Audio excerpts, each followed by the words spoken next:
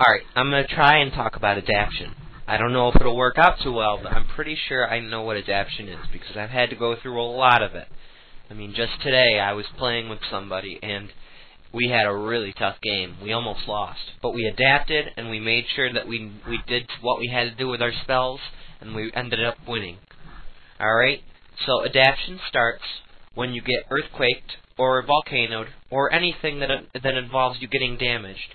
And you have to rack your brain and make some decisions in order to make sure that you're able to repair your base, with many possibilities such as maybe sending all your braves to chop trees, repairing all your huts from a volcano, charging land bridge and repairing the land that got lowered from an earthquake or an erode.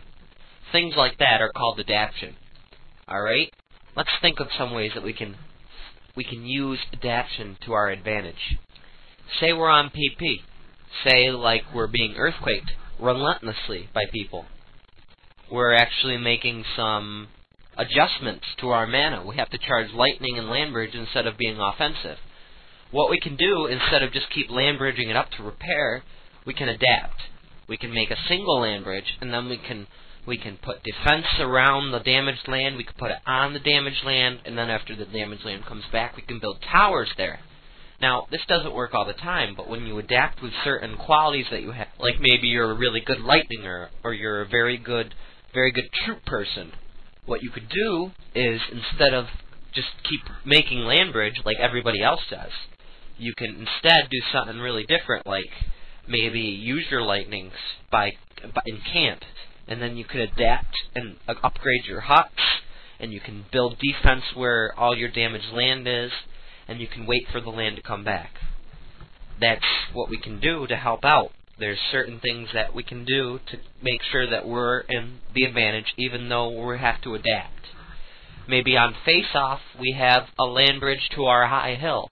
What we could do, instead of trying to keep lowering it down and failing, we could do something different. Something different could be something close to the effect of when they cast a land bridge, we can make a land bridge onto the hill as well, and we can start putting troops on there, and we can make that as part of our defense. Now, even if they have the hill, we can still use that to our advantage. We can make a tower close to it, we can put a couple troops on there to stop them from using that by having the braves and the fire warriors that we have defending that place. We can have them push the shaman into the water. Everything that you do requires adaptation. Everything. Craters too. You get backdoored, you have to adapt.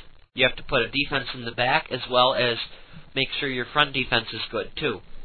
Because now they have opened up two ways to attack, and we have to make sure we stop the pressure by adapting to both places. Alright? If anybody has any questions about adaptation, you can email Joe or I about this. Because adaptation is a very hard process to explain. This tutorial session is over.